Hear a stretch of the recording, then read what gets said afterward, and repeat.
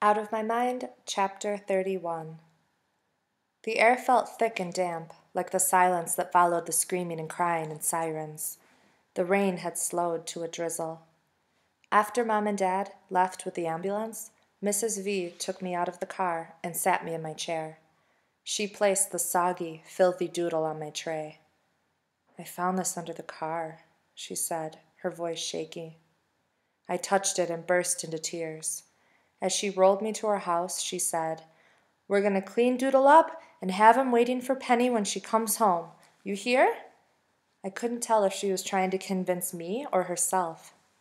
I felt dizzy and nauseous. I could not stop shaking. After changing my clothes into warm, dry sweats, she switched the radio to an easy listening station and turned the volume down low. The only color I heard was gray. Mrs. V stood behind me, gently rubbing my shoulders. "Are you hungry?" she asked. I shook my head no. She continued to massage my back and shoulders until we both could feel the tension slipping away.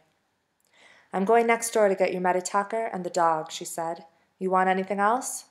I shook my head and continued to listen to the tones of smoky gray.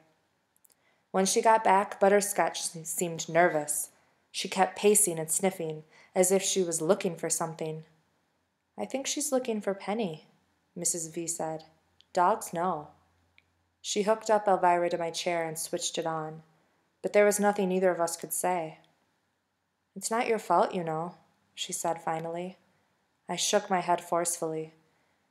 Mrs. V should know better than to say stuff just to make me feel better. "I mean it, Melody.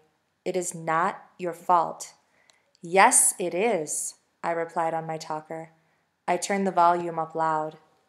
Mrs. V walked around to where I could see her, leaned down until her face was just inches from my own. "You did your best to warn your mother. You should be proud of yourself." "Not proud. Not enough," I typed. "Sometimes things happen that are beyond our control, Melody. You did everything right." The guilt bubbled up then. "I was mad at Penny," I typed slower than usual. "Penny knows you love her," she said. Tears slid down my cheeks. "Made Mom take me to school." "So what?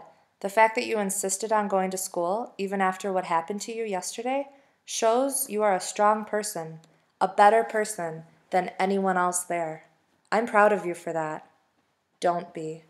I'm sure Penny will be just fine," Mrs. V said. Her voice said otherwise. For the first time I could remember, Mrs. V sounded unsure. "Will she die?" I had to know. "She was alive and breathing when the ambulance took her, so I'm going to believe that's still the case. Toddlers are very resilient, you know." I had to know something else. "Her brain? Messed up?" I asked. I had seen enough television shows on brain trauma to know it was possible. My classmate Jill had been in a car accident. I couldn't bear to see Penny like that. Mrs. V answered thoughtfully and honestly. "I suppose it's possible, but I pray that's not the case." 2 broken kids, I typed. Just the idea almost made me gag. "That's not going to happen, Melody." But Mrs. V's voice wavered. I heard it. I was still for a moment. Then I typed, "It should have been me." "Huh? What do you mean?" "Nobody would miss me." "Now, you just stop stupid talk like that. My whole world would fall apart if something happened to you. Your parents' as well." I'm not sure I believed her. I tilted my head. "Really?" I typed. "I plan to wear purple to your college graduation." Far away and very hard, like making the quiz team. They left me, and they lost. I glanced out of her large picture window and watched the wet branches sway. How could I say it? I looked back to my talker and typed very slowly. "I want to be like other kids." "So you want to be mean and fake and thoughtless?" I looked up at her angry face, then looked away. "No, normal." "Normal sucks," she roared. "People love you because you're Melody, not because of what you can or cannot do. Give us a little credit." I want it to be yesterday, I typed. Yesterday your heart was broken because they left you behind, remember? Rather have that than this. I know, Melody. Oh, Melody, I know. I'm scared. Me too. The silent room echoed our thoughts. I had a goldfish. He jumped out of his bowl, I typed then. I remember your mom telling me about it. Tried to save him. Couldn't.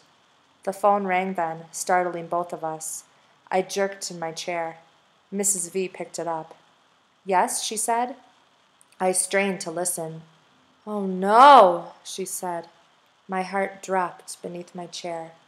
She listened for a long time. Oh, yes, she said finally. Then she burst into tears and hung up. Is Penny dead? I typed. The whole world was spinning. Mrs. V wiped her eyes, looked at me, and took a deep breath.